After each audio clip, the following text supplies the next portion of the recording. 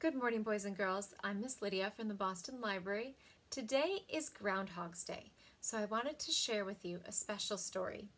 This one is called Groundhog's Day Off by Robb Pearlman, illustrated by Helquist. Every year, on one special day in February, Groundhog wakes up extra early. Crowds of people gather outside. Locals, tourists, even the mayor. News reporters with large microphones and big shiny teeth are waiting. Every year they ask Groundhog the same question. Are there going to be 6 more weeks of winter? Is spring around the corner? But the one thing they never ask Groundhog about is him. No, how are you feeling? No, have you seen any good movies lately? No, do you like mushrooms on your pizza? Not even, who does your fur? Groundhog has more to offer than a forecast. But that's what happens year after year. Well, not this year. He's left a note. Dear people, I'm a groundhog with feelings and things to say. But all you care about is the weather. So this year, I'm going on vacation. You'll have to find someone new.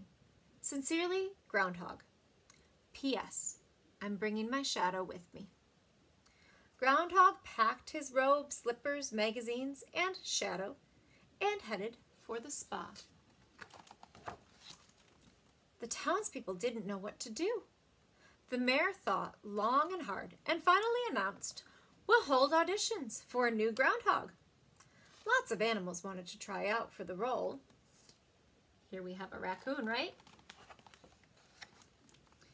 But Elephant was just too big. He broke through the stage. Ostrich got the whole thing backwards and hit her head. Monkey was asked to leave after an unfortunate banana cream pie incident. Bats, owls, moles, and possums' schedules just didn't work. They're all sleeping. Poor Puppy suffered from stage fright. And Sheldon, well, his shadow just wouldn't behave. This is terrible, the mayor cried. There's only one animal right for this job. Groundhog had been relaxing when he heard the news. Nobody has the groundhog's flair for the dramatic. Nobody can wake up as early as he does. No one, the mayor said, pausing, is as special as Groundhog. Groundhog couldn't believe his ears. They do think of me as more than just a weather vane. And with that, he threw on a towel and whistled for a taxi. Take me home. Groundhog tunneled under the stage. Ta-da! And popped out. The audience stood and cheered. Reporters asked Groundhog all the questions he had always hoped that they would ask. Where did you go on vacation? Which team are you rooting for in the playoffs? Do you prefer chunky or smooth peanut butter? Is that your real fur? Will you do this for real tomorrow? Groundhog stopped signing autographs. Tomorrow, he said.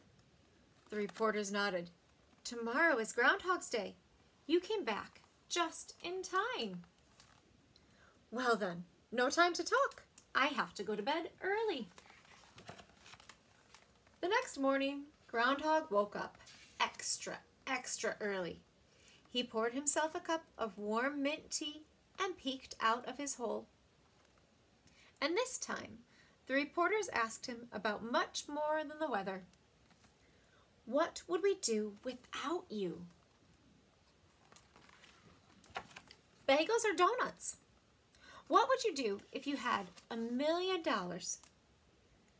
Seriously, is that your real fur? And look, they have an exclusive Groundhog Tells All.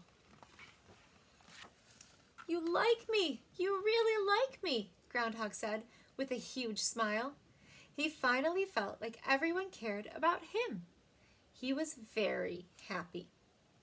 That is, until he climbed back down into his hole and turned on the television.